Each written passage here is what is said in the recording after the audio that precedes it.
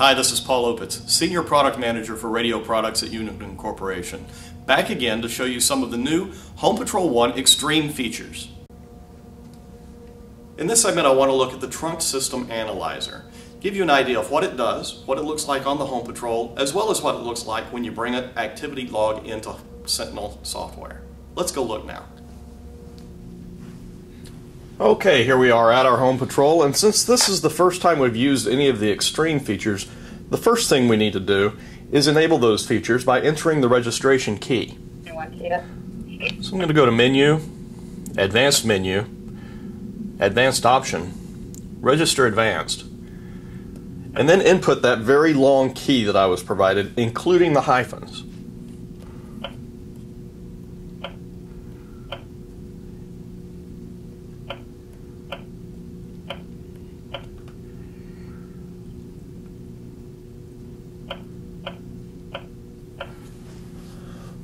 Okay, well, we've got that all entered. We'll hit accept.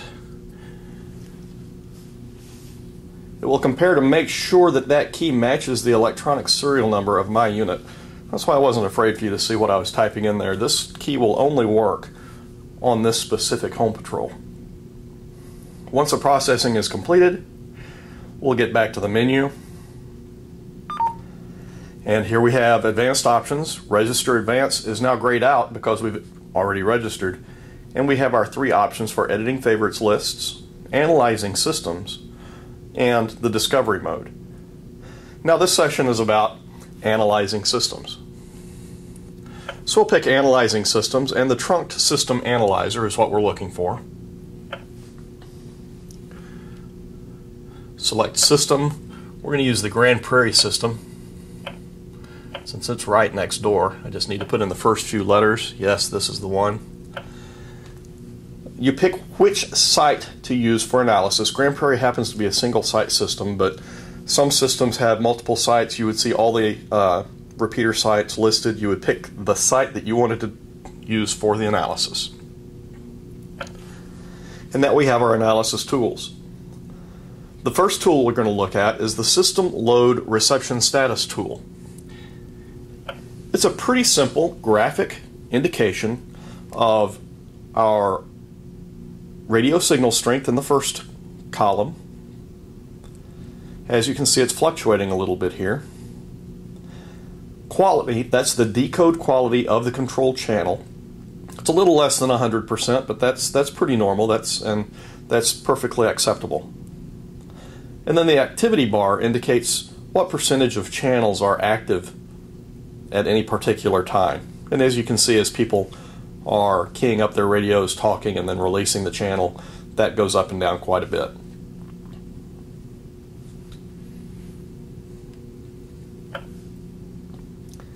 Now let's look at current activity. On the current activity screen, you're going to see each of the channels on the system as they become active with voice traffic. And we'll show you what talk group ID is active on that frequency, and also the unit ID that is operating on that frequency. Once a row is populated, it won't go away, but a row is not going to get populated until there is activity on the channel. If you look, our row 2, which is LCN 398, which corresponds to a frequency of 860.9625, that's our control channel. It's shown in light blue. You can also see on that line that we're monitoring Site 1 on the system, and this system has a system ID of 2515 hexadecimal.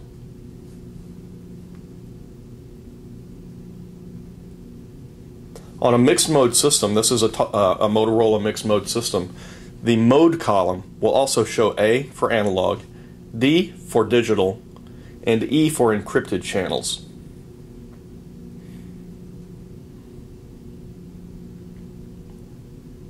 Now there's some additional color coding that would be used for patch groups. Check out the owner's manual for some more specific details on that.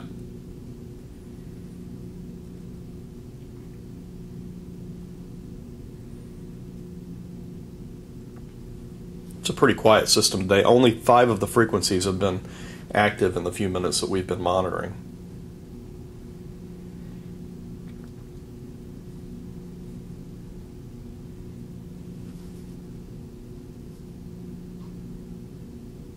Well, we'll move on, and we'll look at the LCN monitor. Now this is going to appear somewhat similar to the previous screen. It's going to populate the channels as they become active on the system. However, the chart across is in times. What this does is it plots the activity on that channel over the last 2 minutes. So any channel that is active, you see a little light blue bar as that channel is becoming active and then is released for other users to use.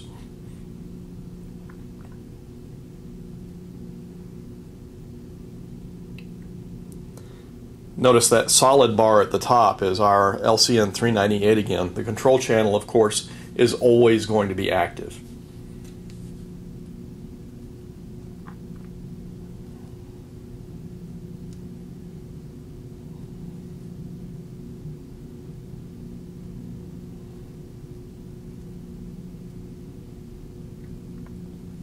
Again, it's a pretty slow system today, so we're not getting a lot of eye candy out of this, but I think this is enough to give you an idea of how this particular feature works and what it will look like. So let's move on. The next feature we're going to look at is the activity log. Now this is a little bit more detailed description of the activity that is occurring on the system. This is showing, on this screen we really narrow the scope to channel grants, and that is when a user requests a channel and is granted a channel on the system, as well as affiliations, that is when a user first turns on his radio and the radio is affiliated onto the system. Now while this is running, Home Patrol is capturing a very detailed log of every command that is being sent out on the control channel. You'll be able to use the Home Patrol Sentinel software to review these activity logs. You could also bring it into a spreadsheet like Excel or Notepad or a text editor to do some other analysis. We'll look at that at the end of this session. Again, normally on a busy system, this screen would fill up pretty quickly. Now I'm just, so that I capture a pretty good size log, I'm just going to let this run for a little while and we'll come back to it later.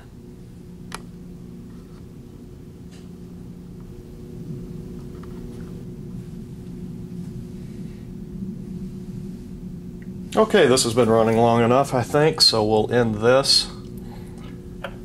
Okay, before we move over and look at the activity logs in Sentinel, let me just show you one thing, the talk group converter.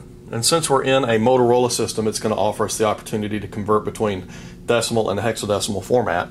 So we'll just try one here. Decimal format 2336. When I accept that, it'll show that the hexadecimal format for that talk group ID would be 92H. Similarly, if you're on an EDAC system, it would switch between AFS and decimal format. Okay, well, let's go look at that activity log in Sentinel. Okay, here we are back in our Sentinel software. If we select Tools, go to the Activity Log Viewer. Here we can look at collections that we've previously imported. Normally we would select Import Activity Log with this icon. I've already imported the Grand Prairie log that we created earlier, so we'll go straight to Collection 4. Maximize this window, and we can look at that log.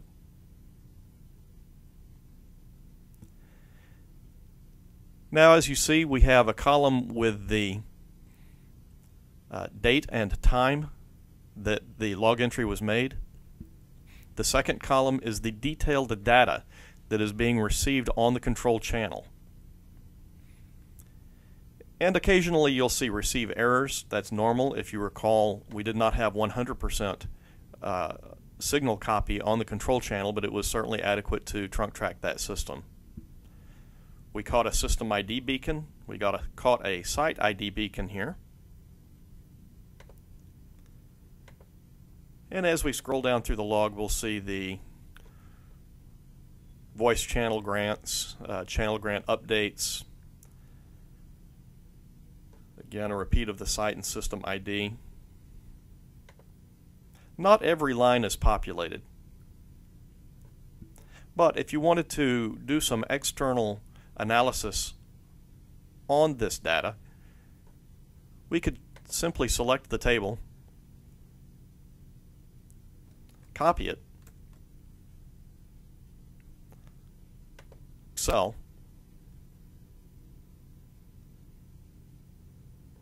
and then paste the data. And if we format our columns a little bit,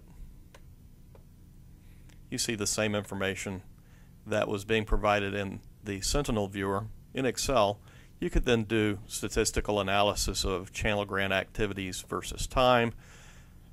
I'll let your imagination just run away with you there. I would also imagine that some of the third-party authors that write trunking system analysis software will get involved in providing some tools for taking advantage of this data. Well, I hope you liked what you saw, and come back again soon for some of our other features.